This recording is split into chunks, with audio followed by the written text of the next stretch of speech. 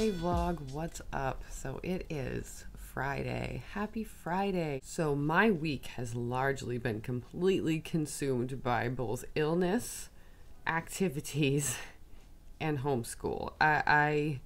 All we do is homeschool lately, but it's mostly because we were so behind when we started that keeping up has been a challenge. But we are getting used to it. We're starting to adjust. We're starting to know what to expect every week. Grades are coming up. Everything's going really well. I'm seeing great results from the efforts I have put in to be Aiden's stand-in teacher throughout the day, and I'm seeing improvements based on how hard he has been working, and it feels good. So I've been kind of slow moving today. I'm still not feeling well, which is very frustrating. Hey, Vlogus Interruptus, what's up? Oops, never mind. It's okay. What do you need? Oh, I just thought you should put a watermark on your videos. Oh, you thought I should put a watermark on my... Do you think someone's gonna steal them? Yeah. I don't know. I don't think so. What was I talking about? Vlogmas has been a little difficult because I got knocked down with that sickness, and that kind of put me behind on a lot of stuff. But we're not giving up. We're just gonna couple some days together. It's fine. So Mike is going to see Ween tonight with his friend, and he's going to be gone for the night. It's just me and Aiden home, and I have some things to cook. I have some plants to clean, and overall I'm just going to have it be a nice, peaceful me night, and we're going to try to get some things done. I would really like to be asleep and resting right now, but that's not something that I can do. So we're going to try and be efficient, but in a gentle and self-loving way. So you guys can hang out with me. Okay, so we're going to get some plant chores accomplished today. So I have my neem spray, which is just neem and soap and water. And I'm using the soap as an emollient to, combine the oil and water, because oil and water don't mix. And then I have some gloves to keep the neem oil off my hands. We'll see how long that lasts. And paper towels, which I will use an environmentally insensitive amount of. I apologize. I have a trash bag down on my table to keep the neem oil from getting on the table. And then I have some plants that I need to treat because they were near the plants that I saw the thrip on. So I'm just treating them every 3-4 days, and so far so good. Oh, and I forgot, I went to CVS today, and I actually got this cheap little elf brush, which is already falling apart, and I'm going to try Rachel from Heart Shaped Leaves method of using this to scrub all of the leaves with so that no spider mites or buggies are left behind. Genius. If you haven't seen that video, I will try to remember to link it somewhere. So for whatever reason, my microphone decided not to work very well during this whole entire part, and in this part the sound was especially bad, so I'm just going to voice over here. Basically, I'm just soaking both sides of the leaves with the spray, making sure that I shake the bottle in between to make sure everything's mixed up good. And you're going to use your brush to get in every little crack and crevice of the stems and the leaves, and you're going to do this nice and gently so you don't rip leaves. So you just repeat this process for all the leaves on all your plants, and it's definitely not daunting or overwhelming at all.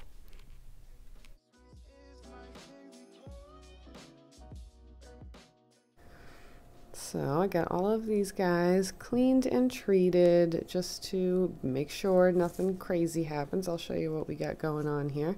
So this one's kind of funny and sad because it just has this one tiny little leaf here. That is a Cissus adenopoda, and it had other leaves, but they fell off. But I kept the faith, and I just kept taking care of it. And if you see if I can get it to focus, it's got a little bit of growth coming out right there. And then this is a bunch of lace flower plants, and I basically cut up my big long vine because it was just something was going on where the vines were kind of dying at the root, or they get broken because they were hanging down. They're really fragile, so I decided to cut up one of the vines that got broken off and make some new plants. And so far I lost a few of them, but for the most part they've all rooted down, and you can see there's little bits of new growth going there. And then I've got this Peperomia Ginny, which I can't see what's going on there, but you know, they're rooted in there, so something's happening. And this guy, right? This looks pretty sad, huh? So we got this crappy old leaf right here on this begonia, but again, I kept the faith, and there is a tiny little begonia leaf right there coming out. There we go. Now you can see it. See? How cute is that? And then this is what is left. I'm sorry, Becca, if you're watching this. The Monstera Peru just kept trying to die on me, and thus far, this one remaining leaf has not died, nor has it rooted. There are two very, very tiny, wispy little roots at the bottom of it, so it's doing something, you know. So we're just keeping the faith. Keeping it in moss for now. It's a little propagation greenhouse we got going on right now, and you know, keeping them in this closed little environment lets me keep an eye on them, so if any pesty problems pop up, I can attack them all at the same time. I've also treated the whole top layer of the soil in all of these too, so just to make sure nothing's hiding there. So I'm going to pop these back in the greenhouse, and then I've got to treat the plants in the bathroom, and then I think I'm going to bake something. Show you guys some of the other stuff I got propagating around the house. So right here I've got some lemon lime maranta cuttings. You can see those have some perfectly ready to plant roots on them. I'm going to try not to squash. So I'm going to send these up to Kay from the Organized Soprano. She was saying she didn't have one of these, so I have quite a few propagations of these going around the house, so I'm going to send those over to her. She lives in Boston, or she's north of Boston right now, but she's a Massachusetts gal too, so I'll be able to get this to her no problem before the cold consumes it. So down here I've just got some angel wing begonia propagations. I've noticed these seem to do better going right into the soil than they do in water, but I decided to do both this time and see which one worked better, and so far the soil seems to be more productive. And then down here I have cuttings from the tip of the Monstera that I picked up at Logi's.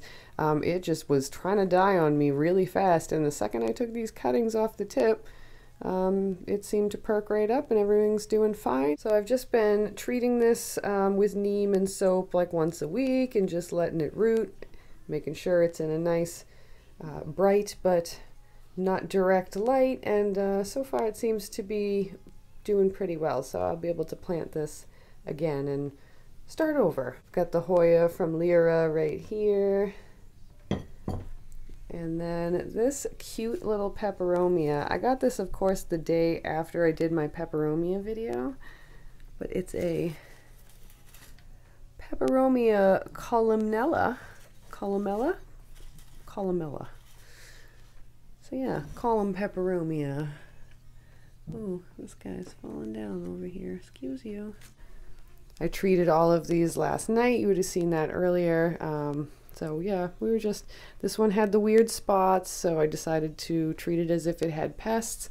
And I gotta say, I think it might have. So now it seems to be a lot happier. This gal over here was looking a little peckish for a while and is clearly responding well to being in the hospital that is my kitchen. This is kind of where I bring my plants that I need to pay a lot of attention to, because they're right by the sink. I can blast them off with water. I can treat them with neem. Look how like shiny and pretty the coleus looks because I treated it. Oh, speaking of coleus, I want to show you guys something. Ooh, here we go. So I'm going to try and find the a picture or some video of this coleus from like a month or two ago. I put these under the hidden harvest lights right around when Brad sent them to me, and I did that video where I unboxed them and was showing you guys the lights and everything. Look at this.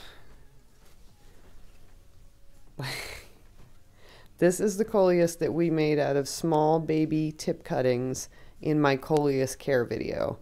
So I'll try and put some video in so you can see the progress, and I'll put on the screen how long exactly it's been, but like These lights are no joke. This also only turns red in full sun. So there you go. And then here is my black coleus, my Othello coleus that was having a bad time. It was down to like 2 very long, like, you know, stringy strands of coleus. So I did the same thing. I took a lot of tip cuttings. I planted them down in the bottom. I cut the plant back and I put them under the hidden harvest lights. And yeah, look at that. So I also started these guys probably about a month ago, and they've been growing away under the lights. And this was from the last cutting that I did on the coleus that I let go for a while because it was so tall and cool, but it did start to lose all its lower leaves. So I took all the tip cuttings, put them in another pot, and this is how I just keep coleus alive just forever. I've had this particular plant in various forms for, gosh, probably 6 years now.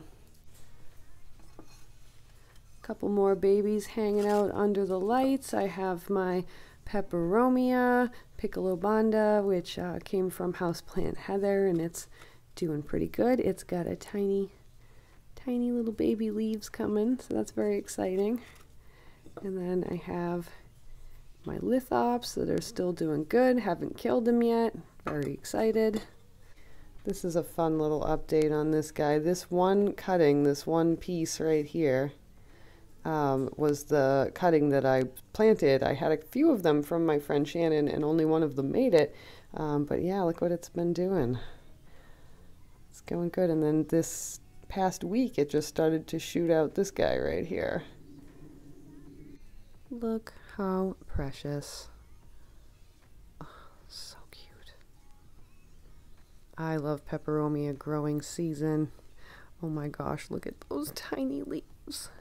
I've also got this little propagation that probably should get planted soon of the purple passion vine that's hanging up there. That thing was vined all over my kitchen, but because it was hanging over where I cooked, it was kind of grimy and it just wasn't really looking very happy. So I ended up cutting it all apart and keeping a bunch of cuttings to see if I could get another plant going.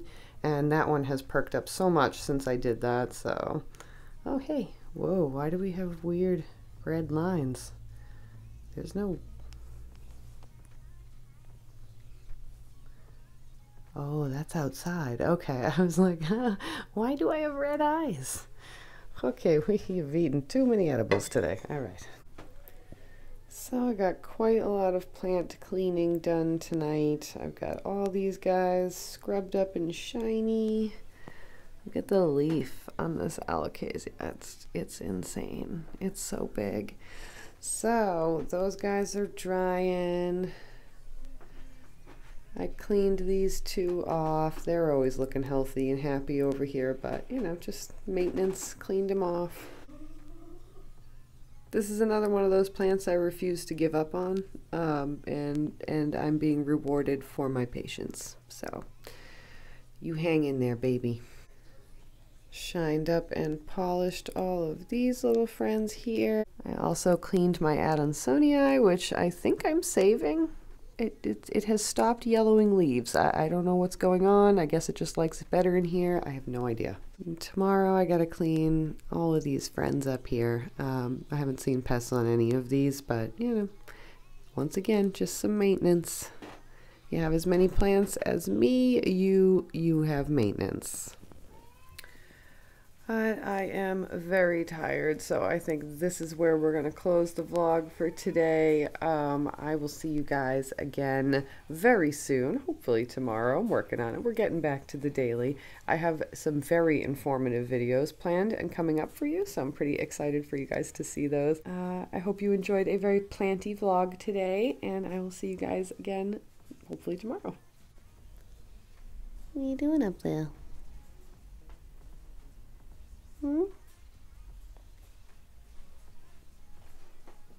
You don't fit very good.